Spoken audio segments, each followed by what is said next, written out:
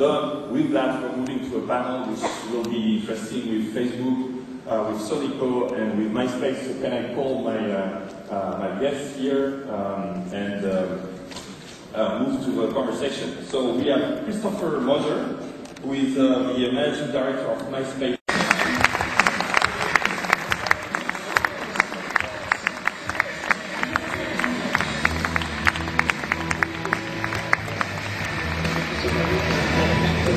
Okay, great.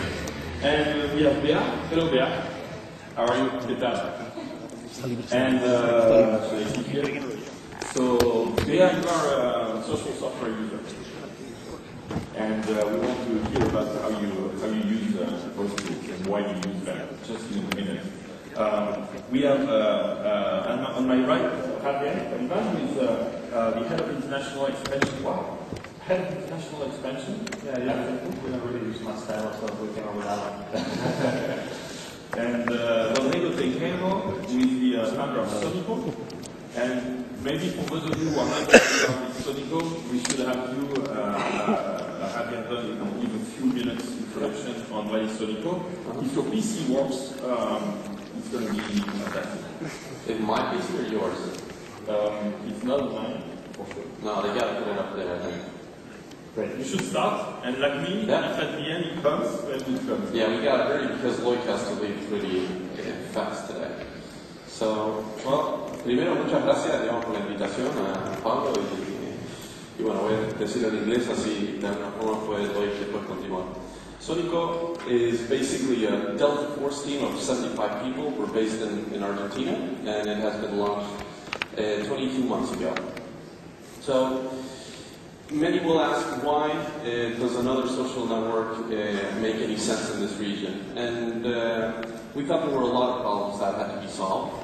So I'm going to go really quick on the issues that we saw that needed to be solved. So one of them was pornography that we were watching that was happening 2 years ago when we launched all over the place. There was a lot of problems with profiles. Profiles were a lot of fake profiles. You had people uploading random stuff with no first name and last names. You basically had useless searches. You had a whole bunch of different irrelevant searches of all sorts in different social networks. And you had applications that had a lot of spam. They were not very useful at all and not relevant. So you also had a lot of problems with the visual aspects of a couple of social networks that you had. You had a lot of music, you had a lot of movement, and it was pretty complicated for countries that have very low bandwidth, right?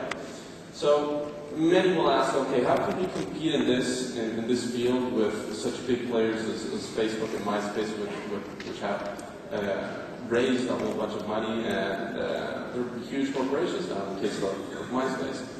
And I think one good reason to start out with is that it's not really the one that wins, the one that has more features. I see it. I think the best case that you have today is Twitter. That's incredibly simple, and it kind of goes up and down over the years with the amount of complexity that these systems come up with. But one main thing that I put here, there was this series in Homer that was really fun. You can check this one out. And Homer has to build out a car, and he just puts all the features he can possibly imagine. And eventually it really kills down the company of his uncle. But, and this is especially true for Latin America, where 25% of the youth of internet penetration is. And still there's a lot of people that are coming up for the first time, and they need to learn how to use the internet for the first time. So you cannot put them with a lot of stuff. So the other thing is that being adaptive and having a specific mentality to actually be able to do things really fast. We take a very 80-20 approach with all things that we do. And at the same time keeping a very macro vision of all the things that we do. Of course, execution is key into all of this. I mean, in 22 months we've been able to grow tremendously. And everything, the product is really the detail of all the sum of details, right? So we're very specific on improving the site continuously. And then another third point, which is key for us, is we have to grow really fast with respect to technology and the product. And one of the main things that we do is we leapfrog using specific things. For example, instead of developing a whole video platform, we basically use YouTube from the start. Instead of building out that we started out building out in IM, we eventually used Meetup. And we started using everything that is open source, and we started using cloud computing to have really low cost and structure. And we continue on using as much as possible from open source, and we just continue on building on top of this. And we're going to be opening it a lot in the next coming months. So, of users that are actually older than 25 years old.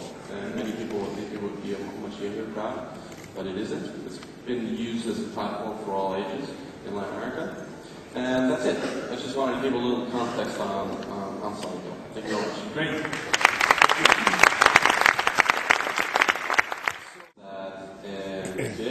Your friends, your family, your co-workers, people you randomly met, your business network are just being all put in together, right? And that's creating a problem. That really is creating a problem because you go out on a Friday night and you want to show some photos, but today it's really complicated to really separate all that. So I really believe that the social networks will evolve in changing very specific privacy measures, and I think and the identity more precise. I think the issue of where you're going to be, it's going to be where you want to dedicate time to have a public profile where you can share stuff to everybody, have a professional profile instead of having different sites all over, and just using one. And the majority of the people in the world are being connected right now in the BRIC countries. And those guys are coming in for the first time online. And getting them with too many complicated things is also a big problem right now. Soy Luis Barroca, de Executivamente. Le tengo una pregunta sobre un tema que creo que no se tocó ahora en las redes sociales, que son los verticales específicos. Por ejemplo, yo como usuario no quiero tener a la misma gente en Facebook, ni publico el mismo tipo de información, ni quiero que transmita el mismo perfil sobre mí, la misma imagen sobre mí en Facebook que en YouTube. No sé qué opinión tenéis vosotros en el panel sobre eso.